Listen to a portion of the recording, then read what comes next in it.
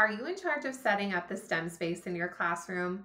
Have you been gifted a space with a random collection of supplies and you're not sure what to keep, what to toss, and what to purchase for the future? And let's talk about that pesky budget. Maybe you have a small budget, no budget at all, or some of you even have a huge budget. What should you purchase, and how do you balance that budget between consumable and non-consumable items? Let's break down what you actually need for your STEM classroom and create a system that you can use year after year.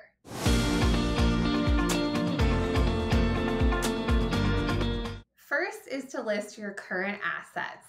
Now, if you are starting with a blank canvas and you have absolutely nothing in your classroom, you can skip this step, but you might want to keep it in mind for next year. So don't write me off completely. First, pull out everything that you have in your classroom and organize all of your supplies with different categories.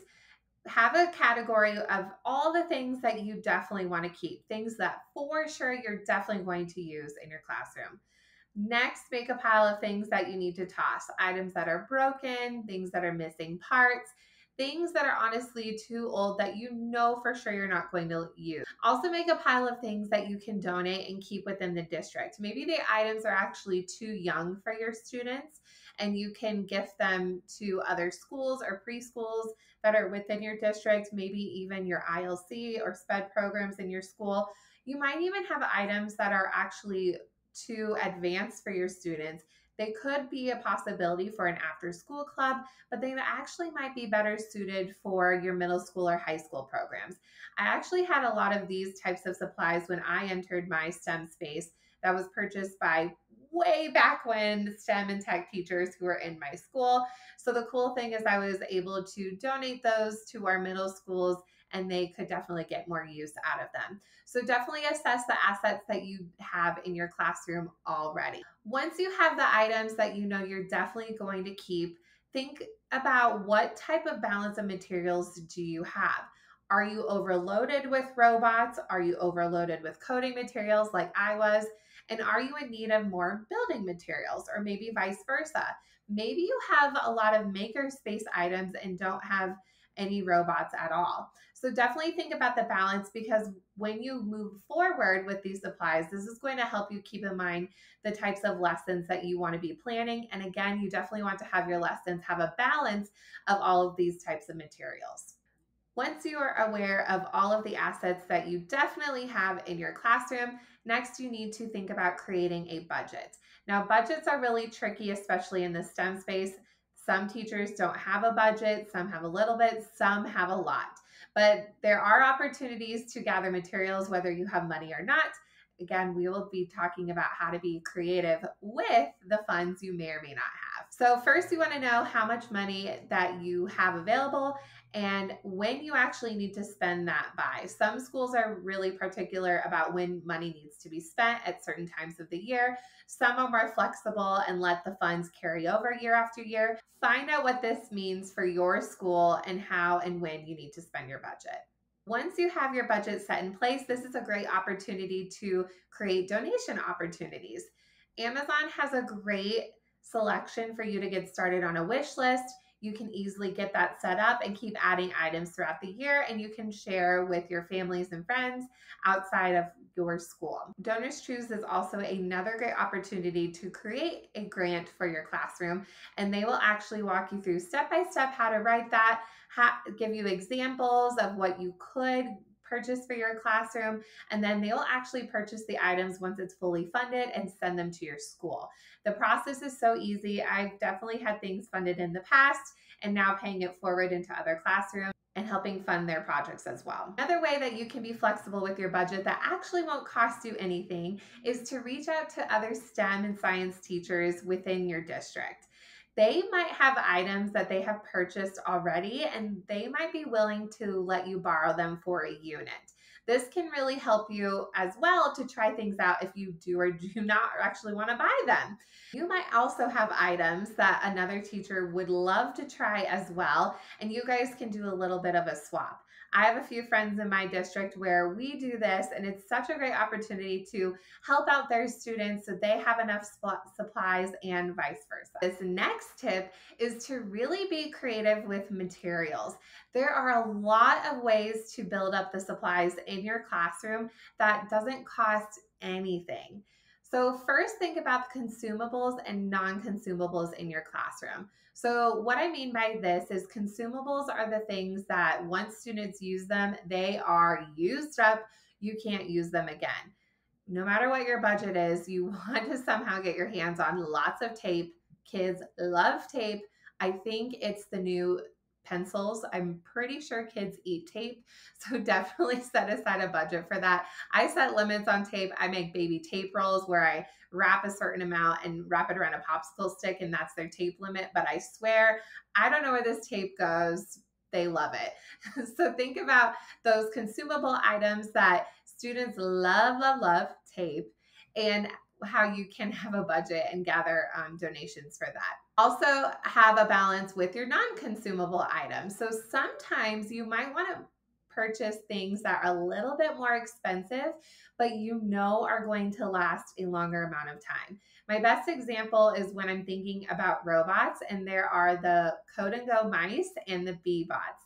They are very, very, very similar robots. They pretty much do the same thing, but I teach over 500 kids, and the Code and Go mice that I have found are not the most durable when it comes to hundreds of kids using them. The Code and Go mice are awesome for a home robot, and I suggest this for students if they love coding at home. This is a great robot. It's about $20 or so. Definitely buy the Code and Go mice. But as an investment, I do purchase the bee bots or even the blue bots. The blue bots are even cooler. They can connect to iPads using Bluetooth. So if you can invest in blue bots and have iPads to connect, I definitely recommend those. But either way, the bee bots and blue bots are a great investment of my money. I know that they're going to last, they're durable, and also they don't use batteries. They have a rechargeable battery. So they are worth the investment. Also, when purchasing, especially when it comes to those non-consumable items that will eventually become out of date, you don't always need a class set. Again, you don't need a class set. A big part of STEM is being able to collaborate and use those materials as a team. So if you're buying enough one for every kid, where's the collaboration? They're working on their own. So even think about how you could buy items where it works for about half of the class, where they can work in pairs, even in thirds. Could they work in groups of 3? Or even smaller, how could they work in a station rotation? So maybe even having 6 of an item. Again, this is really awesome too if you're unsure about a material, if you would like to buy more or not. Start small, start enough for where it could be a station rotation and build up from there. Definitely be creative. Don't buy a full class set. Don't go all in when you're first getting started. You might not even like the tool or might have found you don't even have time to use it. Another way to build up your materials is to ask for donations, but you can get very creative when you're asking for those donations. You know, at the beginning and end of the school years, when teachers are cleaning out their closets, teachers are retiring, they're getting rid of stuff, and you're so tempted to not look because you don't need anything. Okay, as a STEM teacher, go look.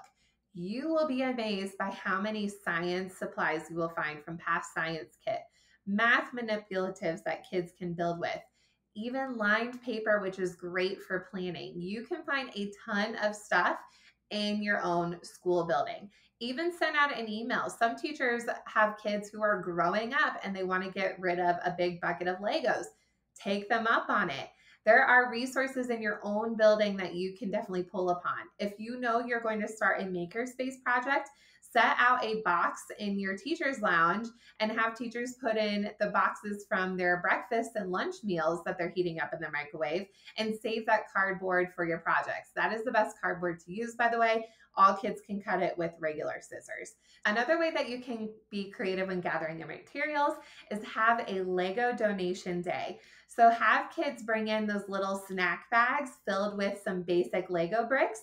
And if you have about 500 or so kids in your school, that's a lot of basic bricks that you can add to your collection. That would be a really cool thing to do for your back to school night. Have kids bring you in a snack size bag and maybe you give them a cool sticker in return or another little behavior incentive for thanking them for their donation. Also consider reaching out to local businesses.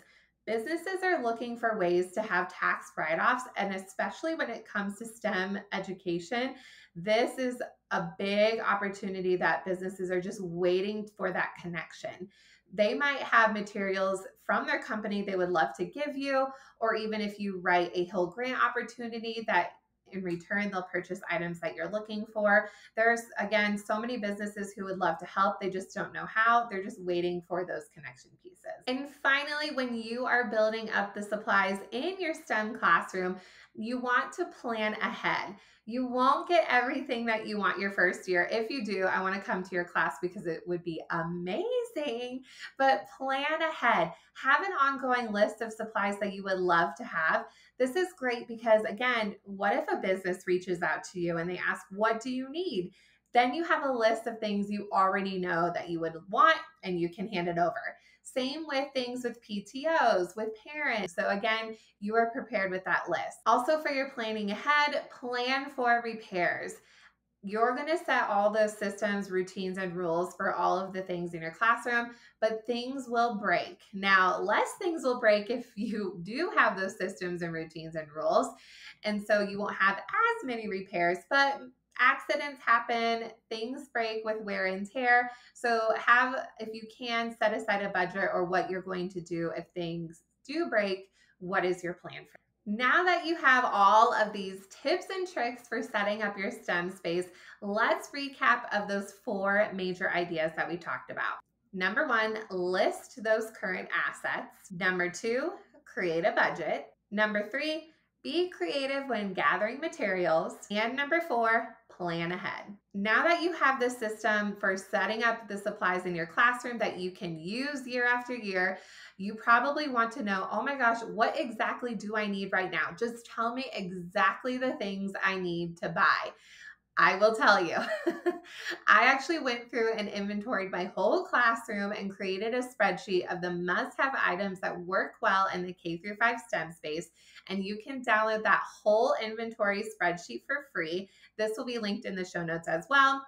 The link you can grab that is naomimeredith.com/STEM supply list. Thank you so much for hanging out with me today. I will chat with you in the next episode.